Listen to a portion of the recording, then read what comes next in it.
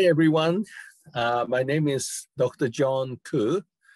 I am a professor of dermatology at UCSF Department of Dermatology in San Francisco. I'm also board certified in psychiatry and dermatology. And thank you for joining me. I'm going to be talking about practical psychodermatology. And the reason I think this is important lecture, hopefully for you, is because for some of you, I'm not even sure if you ever get any lecture on psychodermatology in your entire residency. And this is because the number of people who are both expert in psychodermatology and happy to see these types of patients, including delusional patients, probably less than the number of fingers in your two hands across US. And there's 143 dermatology residency program. Only 2 of them has somebody who is a faculty who's board certified in psychiatry and dermatology. So psychodermatology is something that I think is very important in your practice, but you might not have too much opportunity to learn about. Even American Academy of Dermatology meeting, the last live meeting we had, 2019 AAD, there were 343 sessions offered, and only 1 set of those sessions were about psychodermatology. And a lot of this is because, once again, there's not that many people who are specialized in psychodermatology and happy to teach as well as see these kind of patients. So what I'm going to try to do is to give you an overview of psychodermatology. The first part, I'm just going to give you a taste of what psychodermatology consists of, because it's a whole field. It's not one disease. And then the last part, I'm going to focus in detail on how to manage patients with delusions of parasitosis, which is also called delusional infestation or Morgellons disease, because that's one condition that is very difficult for every practitioner, and it's not an uncommon condition. So all of you, sooner or later, will probably have to deal with these patients if you haven't already. So let me go ahead and get started. I have no conflict of interest because there is no sponsor for psychodermatology to have conflict of interest with. Now, this is a cartoon where somebody's about to jump off a building, and there's a policeman with a dermatologist. And the caption, which got cut off, said, "We cannot find a psychiatrist, but we found a dermatologist. Do you have anything wrong with your skin?" And this is the kind of situation that happens frequently in our practice when we wish that a patient, such as with delusions of parasitosis, go see a psychiatrist or at least some kind of a mental health professional, but in fact, they want to come see us instead. Oh, by the way, if any of you ever wonder who is Dr. Nicholas Brownstone, whose picture you see right below me, he's my fellow, and he's helping me to do this whole thing, including to record this lecture. Now, psychodermatology, as I mentioned, is not one disease, but a whole field. Probably the most common condition is skin disorders precipitated or exacerbated by stress. And that includes psoriasis, atopic dermatitis, acne. Sometimes I feel that almost any inflammatory condition of the skin can be worsened by stress. But even some non-inflammatory condition, or at least not inflammation visible to the eyes, such as alopecia areata, are thought to be also caused by stress in some patients. And then there's a psychological impact of disfigurement. Because skin is visible, many patients feel awful, their self-esteem is devastated, their body image suffered, and people can end up with depression, anxiety, social phobia. There are also people who have psychogenic excoriations, delusions of parasitosis, even pruritus, which is the #1 symptom in dermatology. How miserable people are has a lot to do with the patient's mental status. And personality disorder might also be important, especially if you do cosmetic procedures as part of your practice. Because there are so many different conditions, it is good to separate apples from orange. And this is how I do it. Psychodermatological conditions come in 4 different big categories. First, psychophysiologic disorders, which is on the left. That is skin conditions that are real, but can be frequently exacerbated or even precipitated by stress. Second, primary psychiatric disorders. These are people whose problem is primarily psychiatric. There's nothing really wrong with their skin, hair, or nail.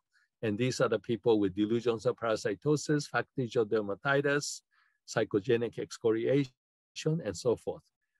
Third is the secondary psychiatric disorder. These are people who suffer emotional, social, sometimes even occupational damage by the fact that they have skin disease, real skin disease. And then lastly, cutaneous sensory disorders. There are many patients who come to dermatologists with sensations on the skin, ranging from crawling and biting, burning, electric shock kind of sensations, all kinds of disagreeable sensations. And a lot of times, neurologists give up on these people and then end up coming to dermatologists. Traditional dermatology remedies like topical steroids generally don't do much.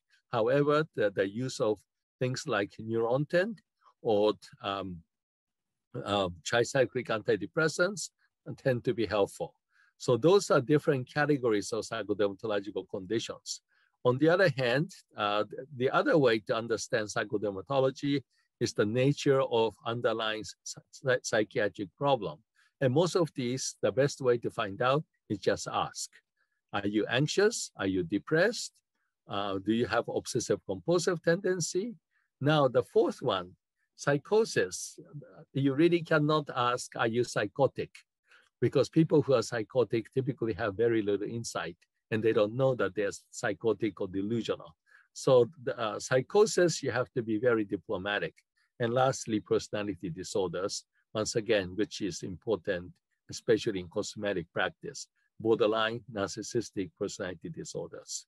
So psychophysiologic disorders, people with psoriasis, people with atopic dermatitis, many people report that stress make it worse. There was a study done by Dr. Grismier decades ago, documenting what % of patients reported that emotional trigger was important in the natural cause of their skin disease. And as you can see, hyperhidrosis, it's like 100%. Lichen simplex chronicus, 98% of the patients said stress was important. Psoriasis, 62%, with different incubation time. The building in the front is UCSF Psoriasis Treatment Center, where I'm a director. And this is where we do Geckerman treatment for psoriasis, atopic dermatitis, generalized prurigo nodularis. Believe it or not, we still do this treatment. But the other part of the treatment is like relaxation, because many of these people do find relief when they learn to relax more effectively. This is a patient with hyperhidrosis who failed many usual treatments. And then eventually the case was referred to me because the last dermatologist he was seen realized that the patient was having this sweating attack secondary to anxiety attacks. So we really could not help the patient unless somebody do something about his anxiety attack. So I started him on alprazolam. The old brand name is Xanax. And his sweating attack improved greatly, but he was still having a little breakthrough sweating attacks because he was having little breakthrough anxiety attacks, since medications like alprazolam only works for a couple hours. If he forget to take the next dose, he could have another attack. So I added a low dose of doxepin, like 25 milligrams per day. And low dose doxepin works very much like anti-anxiety agent without being addictive. So on those two medications, his hyperhidrosis was completely under control. Eventually, I was able to wean off both medications without recurrence. So sometimes you just have to find out what's causing the problem as opposed to just looking at the skin. Buspirone, Buspar, this is one of the most benign medication any dermatologist can try his or hand on in terms of psychopharmacology. The usual dose is 5 to 10 milligrams twice a day to 4 times a day. This is a non-sedating anti-anxiety agent that is also non-addictive. The side effects are quite rare, and I cannot think of any serious side effect with buspirone, but it takes about a month for the anti-anxiety effect to kick in. So the patient needs to be patient when they prescribe alprazolam. I'm sorry, the buspirone. Now, alprazolam or Xanax, this is much more quick-acting benzodiazepine, and the dosing to be very conservative, because I can totally understand if you feel nervous about using any of these medications. Start with 0.25 milligram. That's the smallest dose available. You can even have the patient cut it in half. So half of 0.25 milligram is 0.125 milligram. And it could be used like 3 times a day, and gradually increase the dose, titrate up by as little as 0.125, which is half a tablet, or 0.25 milligram, until you find a dose that actually cut the anxiety seriously down, but not make the patient sedated. Now, alprazolam is a medication that can be addictive because it's benzodiazepine. So as soon as the anxiety is under control, and eventually then slowly think about planning to taper the patient off. Now, paroxetine, Paxil, and that's a SSRI, antidepressant, but it's also anti-anxiety agent in the dose of 10 to 20 milligrams per day. It's also a good anti-anxiety agent, and it has official FDA approval for that. Now, primary psychiatric disorders, this is where the main condition is psychiatric. There is really no skin problem, no nail problem, no hair problem. Some of them are caused by depression. Sometimes when people are really depressed, they get agitated instead of having retarded depression. Agitated depression means people become restless. They become cranky. And then those people sometimes pick on their skin. This is an example of somebody who was very depressed, but more agitated. And this is another lady who was also depressed and was picking on her skin. Now, you notice that there is a sparing of the skin on both sides of her back, almost like in the shape of the wing of butterfly. Sometimes this is referred to as butterfly sign. And this is because those are the areas that people have hard time reaching. Real skin disease doesn't care if you can reach or not, whereas the self-induced lesions tend to occur mostly on an easily reachable area. For example, extensor side of the arm, you often see the lesions. You rarely see the lesions in the medial aspect of the arm. If it were leg, you often see lesions on the extensor and the anterior part of the leg. Almost nobody pick like the posterior part of the leg, especially the upper leg. It's just too awkward to do that. And this is the same patient that you saw earlier after being treated with doxepin. Now, doxepin is widely used by dermatologists in low dose, but in higher dose of 100 milligrams per day or higher, it's an antidepressant. And not only that, it has tremendous anti-itch effect. And also one of the problems with depression is insomnia. Doxepin also tends to help with insomnia. So when the patient is successfully treated, and this lady was treated with doxepin 100 milligrams per day at bedtime, and she was okay with the sedation, which is the #1 side effect of doxepin. Eventually, she stopped picking on her skin, because when patients recover from depression, oftentimes they find that picking is too painful. There's a theory that when people are depressed, endorphins, which is one of the stress hormone, can go up in some people, which might make those people indifferent to pain. So they can make holes on themselves. But once they are recovered from depression, it's too painful. They can't do it anymore. So doxepin, often starting dose is very low because sedation is a possibility, 10 milligrams at bedtime. And then you can gradually titrate the medication up. Now, the usual antidepressant dose is 100 milligrams a day or higher for ordinary adults, although it might be lower in elderly. And FDA-approved dose is up to 300 milligrams per day. Why? It's because there is a huge variation in the metabolism of doxepin. There are some hypermetabolizers where you really need to use very high dose in order to get a good blood dose. And the good thing is that serum doxepin level is available commercially. You might have to look for it, but every lab does that. And what you get is doxepin and no doxepin, NOR doxepin, which is the only active metabolite. And if the blood level, which is trough blood level, at least 12 hours after the last oral dose of doxepin, trough blood level is within therapeutic range, then you are fine. Now, in people who are older, it's also good to check EKG. This is one case that I have published in the Journal of American Academy of Dermatology, older patient who was using doxepin not for depression, but for pruritus, scalp pruritus.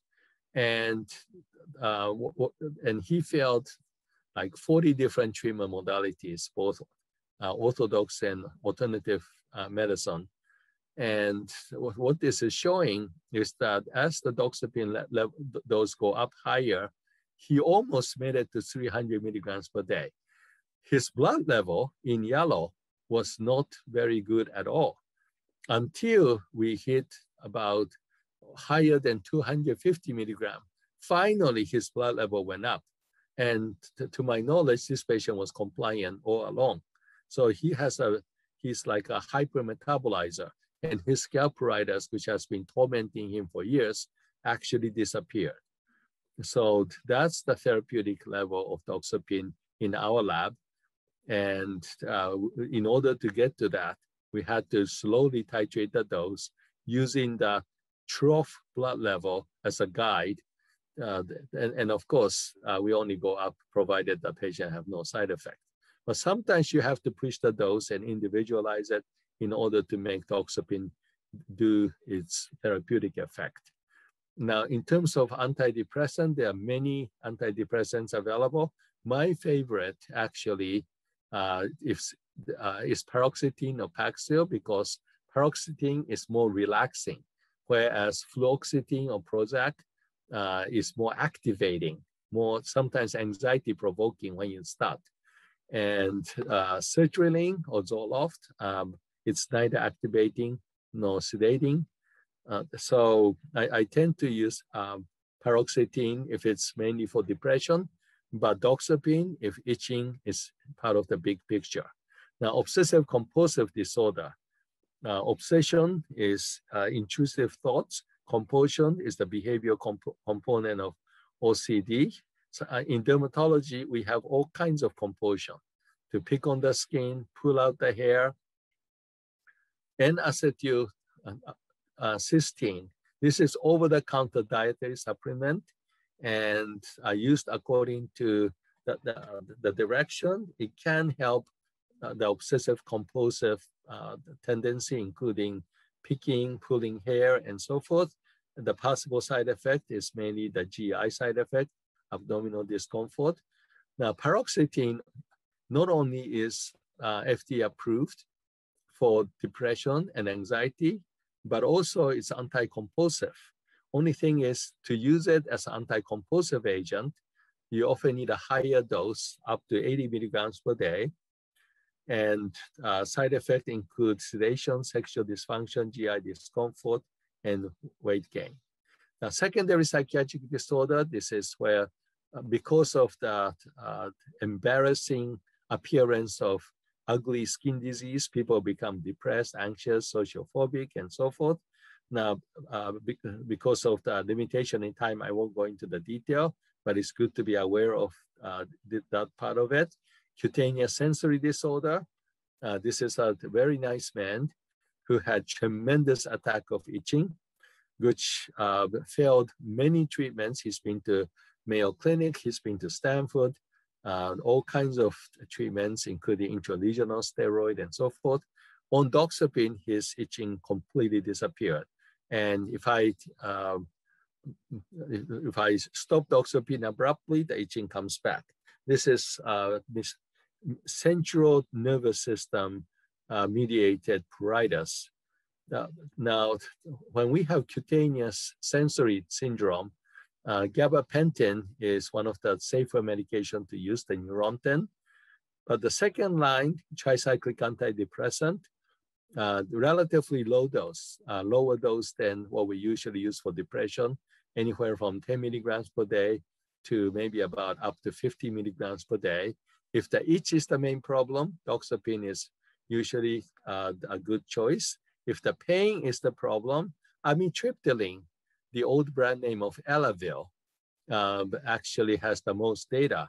However, amitriptyline is not always tolerated. If it's not tolerated, then the newer tricyclics, such as decipramine or nopramine, is used.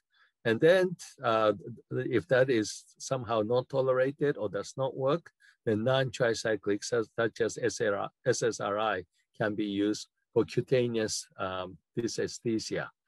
Amitriptyline, I don't use it as much because even though most studies were done for cutaneous analgesic effect with amitriptyline, it has the most side effect.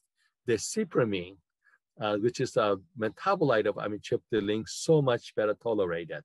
Once again, the dosage is 10 to 50 milligrams daily.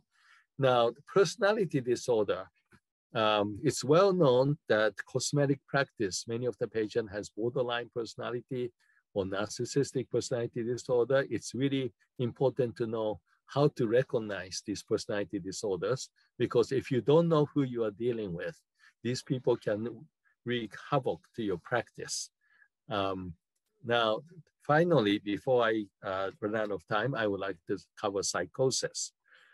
And this, I'm gonna spend more time and go into more detail, because Morgellons patients or people with delusions of parasitosis, delusional infestation, I think that's one of the biggest tragedy in dermatology, because many of these patients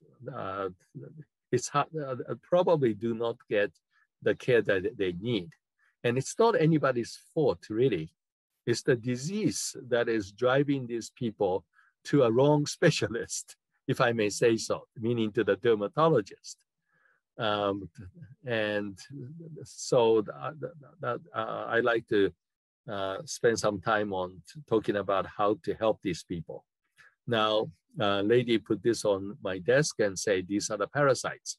I look at it and then I couldn't see anything. So I said, sorry, I couldn't see anything. I just see water. And then she looked at me and said, of course you only see water. These parasites are invisible. You know, so the point is, if somebody is truly delusional, you can't argue with them. And the kind of psychosis we see as dermatologists most often is monosymptomatic hypochondriacal psychosis. This is a terminology that's actually used more in Europe, but I think it's really a good spot-on kind of a terminology, because these people really tend to have monosymptomatic psychosis. In psychiatry, it's also called encapsulated delusion. It's almost like a craziness in a capsule, which is very different than something like schizophrenia.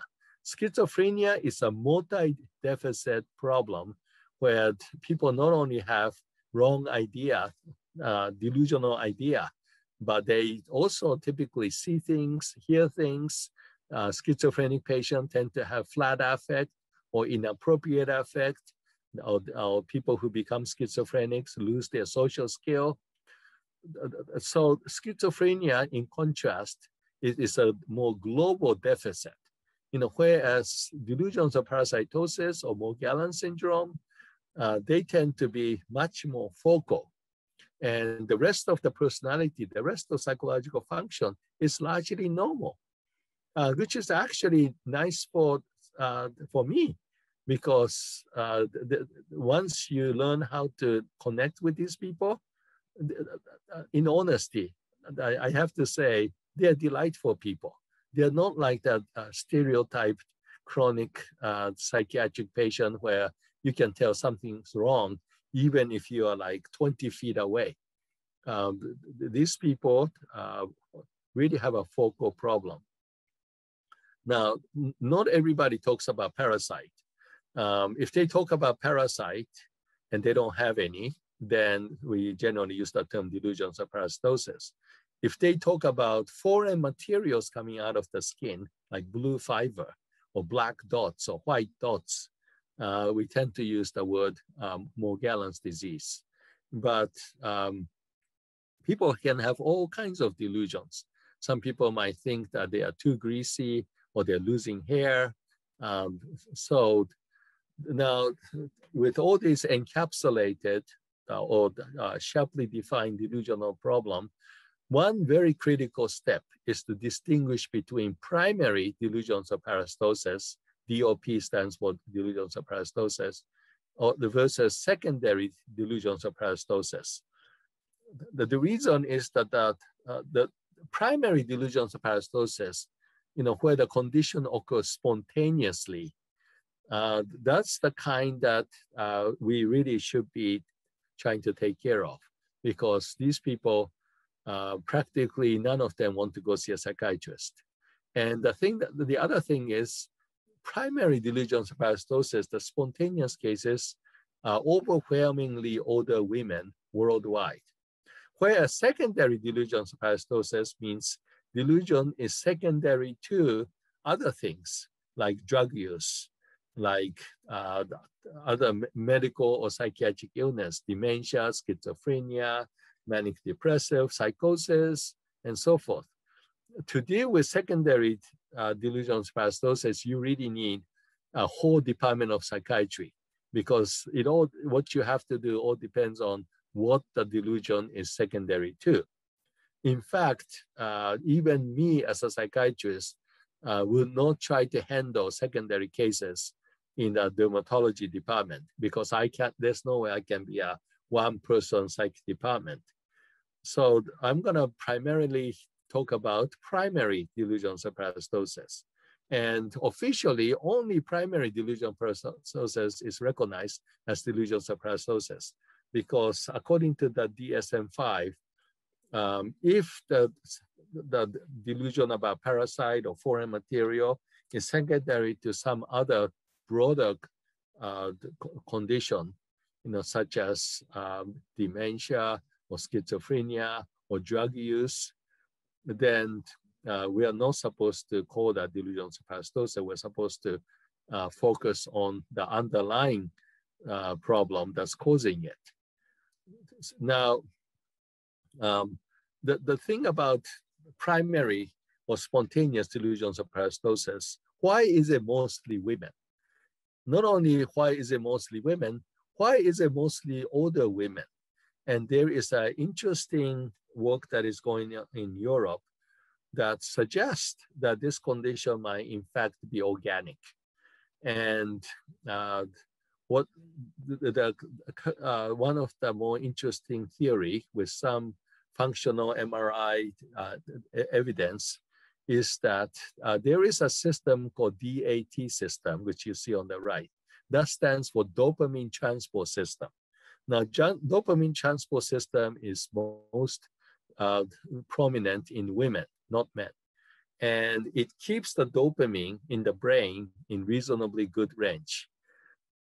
Now, that system, it depends on proper and adequate level of estrogen to function. And as the women get older and estrogen level goes down, then this DHT system in some women might actually become less functional. People end up with too much dopamine because they are not as well regulated, and they might end up with psychosis.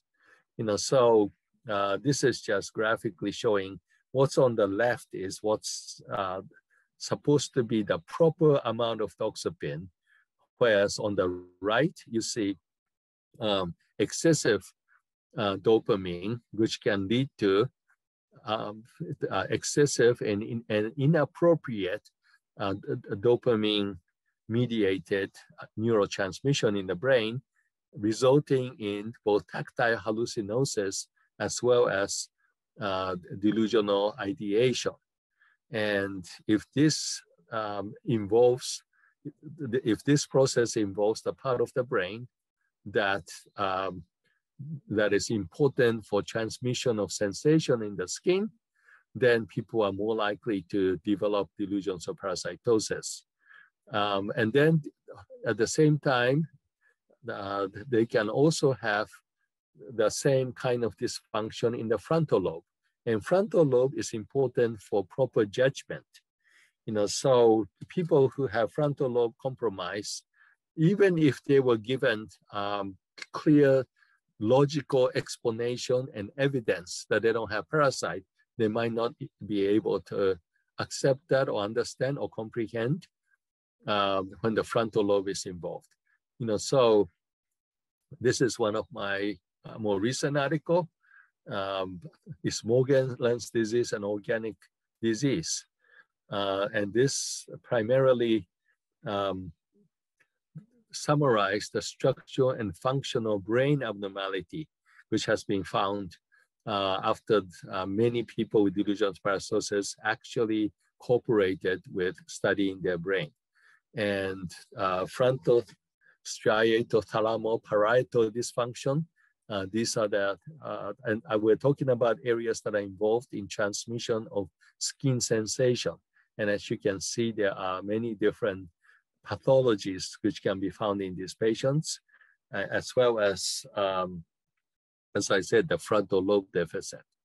And this is important because many of these patients feel that they are not given proper respect. And I hate to think that any of us in dermatology would not give proper respect to the patients. But I think there is a possibility that if some condition is thought to be purely psychological, then they may not get as much respect as conditions that we know is physically caused. And if these theories are correct, which I personally think that it's likely to be, delusions of parasitosis might be just as organic condition as catching a cold. But the other thing is that this process is gradual in many people. They're not always absolutely delusional when they start. And this is one of my paper about the spectrum of ideation in patients with symptoms of infestation.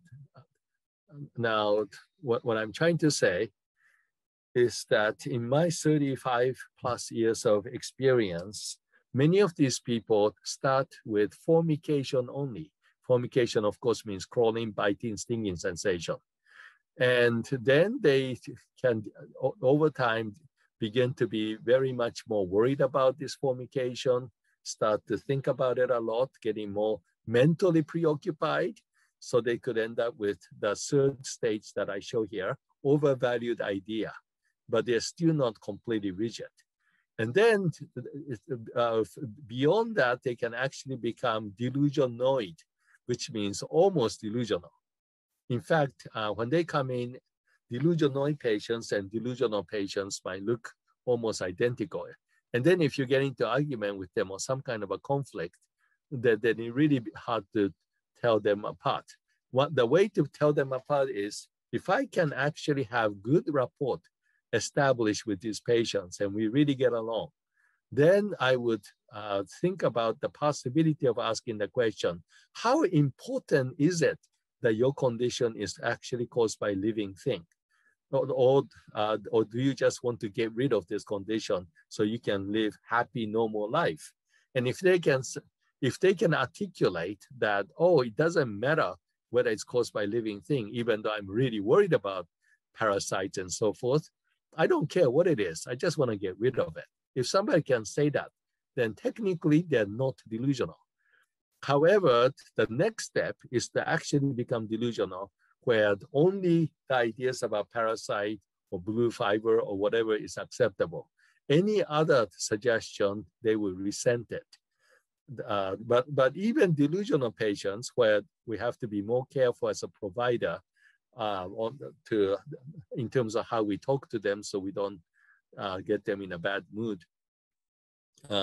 Even those cases, in my experience, most of them still can accept antipsychotic medication as long as we don't present it as antipsychotic medication, and they can still get better. Why? Because they still want to be better. They don't want to live like this. Now, rare patients, a real unfortunate case, have terminal delusion where they don't care about anything except for us to believe in them. It's almost like a religious extremist or something like that. Now, terminal delusion patients, even I have a hard time doing anything for them. Now, how to manage these patients? Pimozide and Risperidone and some other medications are extremely effective at low dose. So there's hope. Treatment really works. And the thing is, how do we get to take it? Now, you cannot hope to get them to accept the treatment unless you can connect with them. So the thing about these patients is that naturally, I think all of us prefer to see regular patient with actinic keratosis, acne, whatever. But we cannot afford to go in looking unhappy about seeing them.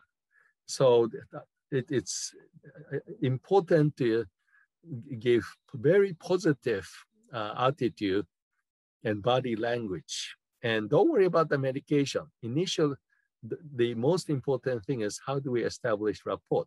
So I have this stop sign, because if I'm told that there's a new one of these delusional patients waiting to see you, sometimes I'm behind myself already on my schedule, and I don't like it. But I dare not go in there with long face, because then things can really go ugly quickly. So I stop myself if I'm not feeling that great. Sometimes I take my two hands and make my face purposely smile. And then I pretend that I'm seeing my favorite Hollywood star, because it's important to start off with a good step, even if it were part of my professional acting. And now, some blood tests, especially what you see in the red, thyroid function test, vitamin B12, tox screen, can be helpful along with the others. But the thing is, if they are fixated on ideology, we really cannot do very much. So initially, I still have to do my due diligence, looking at their specimen, encouraging them to talk to me in detail, examine their skin, to basically gain trust. But on the other hand, eventually I would like to steer them to a pragmatism, to see if they are willing to try medications like antipsychotic on a trial and error basis. So I'm not going to risk instant invalidation by saying that to the patient that, oh, you don't have parasite, oh, don't, it's in your head. That's not gonna work in my experience very well. I rather say you have mysterious condition, and that we really need to get you out of this awful condition. And there are some medications that are known to be helpful. So the way to encourage therapy, the way that I do it, is that at first, it looked like they are only interested in validation of their delusional ideation, but in fact, they have another strong wish that drove them into your office, which is their wish to escape from this living hell. They're not having fun. In fact, people with delusional parasitosis on average are so much more miserable than people with whole body psoriasis. As some of you know, my other area of expertise is psoriasis. So they're not having fun at all. They don't like this. So I purposely diminish the thing about validation and further exploration after I do some due diligence in looking at their specimen, looking at their skin. And then I emphasize the importance of escaping from this living hell. They try to be brave, but they're really miserable. And I know that. So I deliberately articulate how awful this condition is, how this is like a living hell. And I find that some patients really get touched by that. They say, oh, gee, Dr. Koo, you're the first person who really understands how awful this condition is. A lot of other dermatologists we've seen, they just told me that this is nothing, there's nothing important, and just shoo me out of the office. So I purposely motivate them to try oral medications by stimulating their desire to get out of their current misery. And now Pimozide is historically the most commonly used medication, brand name ORAP. And I find this medication particularly helpful because it has no psychiatric indication in USA. Its only FDA indication is Tourette syndrome. So I can honestly tell the patient that this is not a medicine FDA approved for psychiatric condition. It's a medicine for Tourette syndrome that has absolutely nothing to do with you. And many people find Pimozide acceptable because of that. Now, I could use antipsychotic medication, risperidone, for example, olanzapine, but unfortunately, they all have psych indication. And nowadays, many patients Google, and if they find that this is a medication for crazy people, not only they won't take it, but their rapport with me can be jeopardized. Now, it is true that Pimozide has higher risk of tardive dyskinesia than the newer medications, but the newer medications also have issues that Pimozide doesn't have, which is risk of creating metabolic syndrome. And last thing is that the Pimozide, as well as the newer medication, works so well that I often need to use very low dose.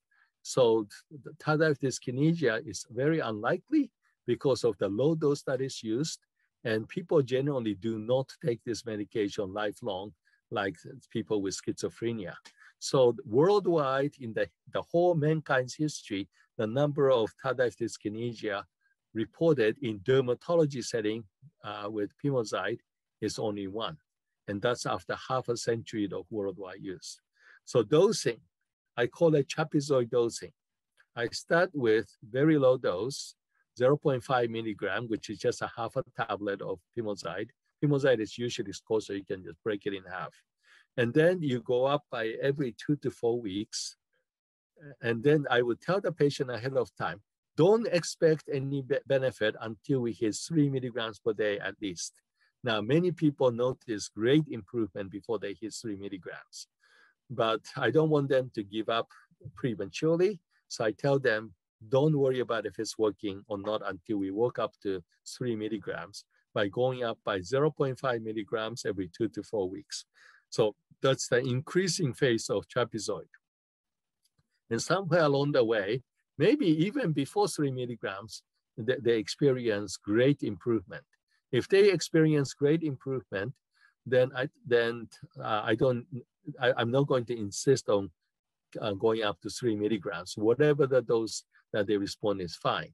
And then I will keep the effective dose going until their symptom, the crawling, biting, stinging sensation clears or almost clears. and their mental preoccupation almost always goes down, so they can start enjoying life. Now, after the symptom is virtually gone, I ask them to continue for another 3 to 4 months. Why? Because if I try to discontinue or taper too soon, I find that some patients have recurrence, and that's very discouraging for the patient. So I ask them to continue the same dose 3 or 4 months or longer, because we're typically using very low dose anyway. And by this time, the patients think the Pimozide or Risperidone is godsend. They generally have no objection taking it longer. In fact, they are more afraid that I might take the medicine away from them. And then eventually, when we taper, we go down by the same half a tablet every 2 to 4 weeks, the way we came up. Now, potential side effect of Pimozide, or before I talk about that, I have to put it in perspective.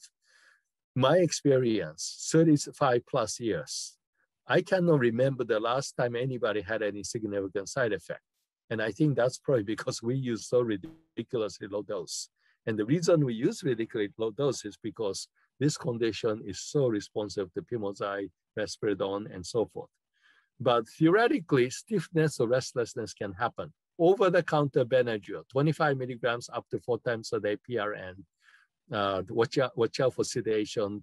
That's very effective for stiffness or restlessness. But I cannot remember the last time any of my patients had to take Benadryl, but I always have them carry with them just in case.